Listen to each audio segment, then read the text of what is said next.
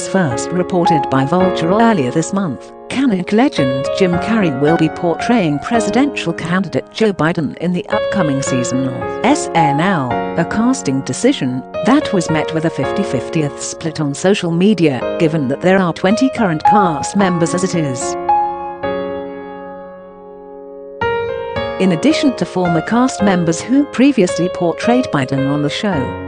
In a new interview with the New York Times, though, showrunner Lorne defended the decision to cast Carrey, reiterating that his Biden impression came from a place of mutual interest.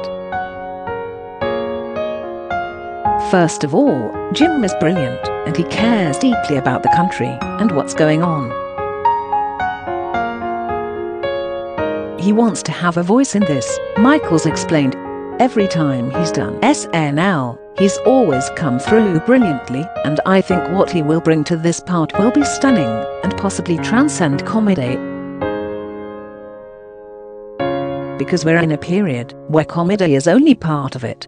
In response to critics who said casting Carrey was unfair to SNL performers who previously played Biden, such as Jason Sudeikis, Michaels was unmoved.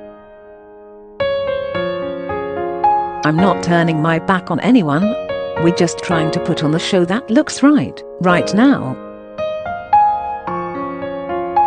People show up for each other in these moments," he said.